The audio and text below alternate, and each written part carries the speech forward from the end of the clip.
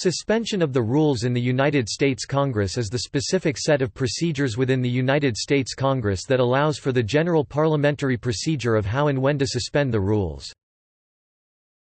U.S. House of Representatives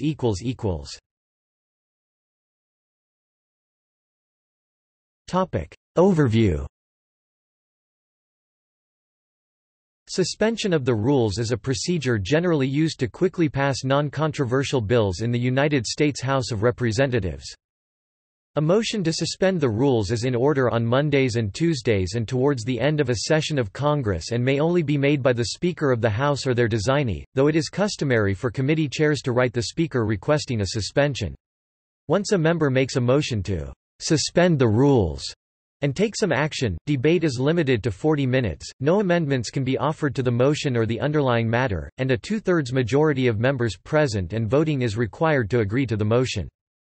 A suspension motion sets aside all procedural and other rules that otherwise prohibit the House from considering the measure, but the motion never mentions the specific rules that are suspended.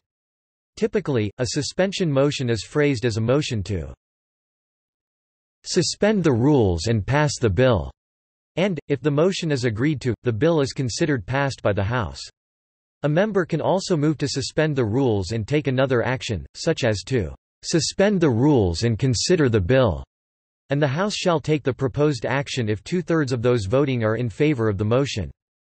Most often, bills on suspension are non-controversial legislation, such as naming post offices of the United States Postal Service or federal buildings, and nearly all bills that are considered under suspension rules have bipartisan support.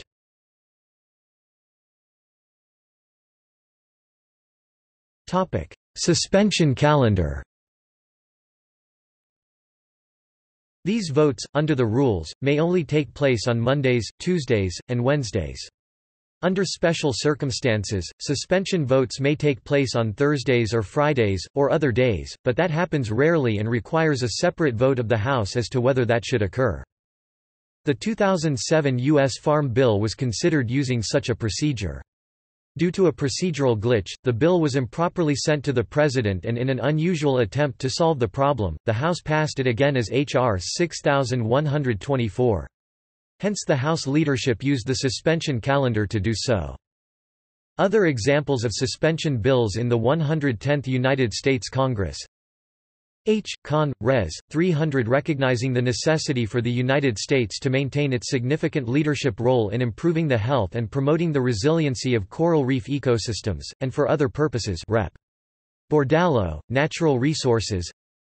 S.J. Res. 17a Joint Resolution directing the United States to initiate international discussions and take necessary steps with other nations to negotiate an agreement for managing migratory and transboundary fish stocks in the Arctic Ocean. Sen.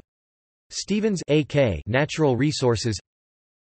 Con. Res. 325 celebrating the 50th anniversary of the Mackinac Island State Park Commission's Historical Preservation and Museum Program, which began on June 15, 1958. Rep. Stupak, Natural Resources. Res. 1074 honoring the 60th anniversary of the commencement of the carving of the Crazy Horse Memorial. Rep. Herseth Sandlin, Natural Resources. H.R. 1464 to assist in the conservation of rare felids and rare canids by supporting and providing financial resources for the conservation programs of nations within the range of rare felid and rare canid populations and projects of persons with demonstrated expertise in the conservation of rare felid and rare canid populations. Rep. Udall N.M. Natural Resources.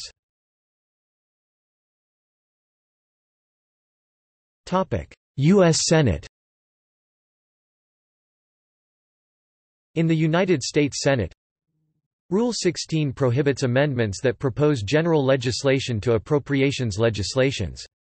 To prevent a point of order from killing the amendment, a senator may offer a motion to suspend Rule 16, paragraph 4, essentially making the order germane. This motion requires a two-thirds majority to approve, meaning that it rarely passes. It should not be confused with a motion to waive the Budget Act, which requires a 3/5 vote to pass and applies to amendments that spend in amounts that exceed the levels set out in the annual budget resolution, as well as many other financial issues.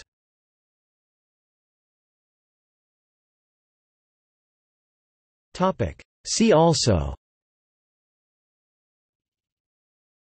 United States House Committee on Rules, Self-executing rule.